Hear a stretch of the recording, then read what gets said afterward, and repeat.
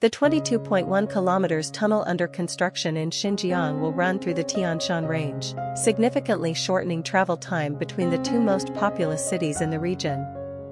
China is building the world's longest high-speed tunnel, a project that passes through one of the longest mountain ranges on the planet, opening up many trade routes between the Xinjiang Uyghur Autonomous Region and Central Asia, CGTN said today.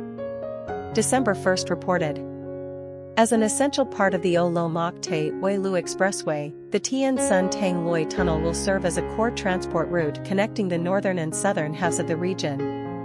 When it opens to traffic at the end of October 2025, the project will reduce the travel time across the Tian Shan Range to about 20 minutes, and the journey from the capital Womaki to Coral, the two most populous cities in the region, will shorten from more than 7 hours to about 3 hours.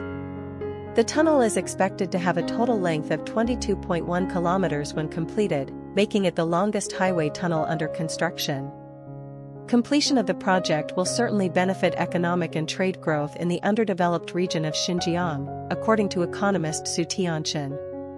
Xinjiang will become an increasingly important lever, both as an end market and as a transit point, with many ongoing infrastructure development projects to enhance connectivity, including construction of the China Railway country Kyrgyzstan-Uzbekistan.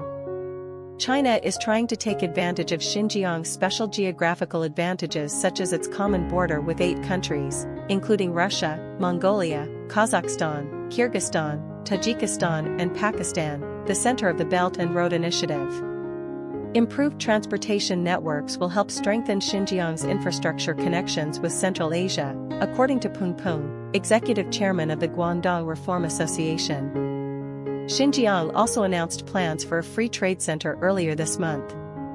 The pilot plan will be applied in 3 locations, Kok Thap, Huarqua 2 and Wulong Mok Tai, which can last for 5 years before Xinjiang officially becomes a free trade zone.